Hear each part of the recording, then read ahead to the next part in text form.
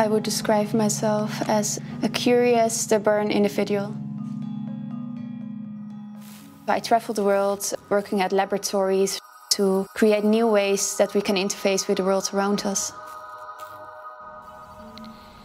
Where I am at is the intersection of fashion design, of engineering, of science. And what I do is interweave all these disciplines and take from every discipline in order to explore new possibilities.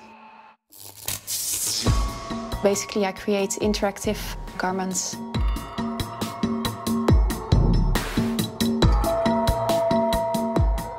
Designs that do just a little bit more than being pretty. When I studied fashion design, it was much more about, just the aesthetics rather than the emotional or the psychological side. I rather see the garments that we wear as a really honest opinion, an honest way of communication. For example, I have a smoke dress. As soon as you approach the dress, it starts to smoke. So that's a question about personal space. Mostly we don't tell if somebody's too close to us. Another dress of mine, if you walk up to it, it really attacks you.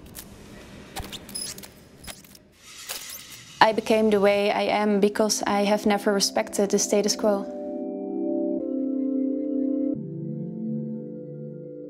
Really follow whatever your heart is giving you in rather than whatever your society is telling you to do. That goes far beyond money or materialistic stuff. And that will always be my passion and my drive. One of the difficulties that we have is visualizing things that are happening in the body, because you can visualize it easily like it's being notified. I don't see a breakthrough moment as the final result. I see a breakthrough moment as the starting point for a discussion.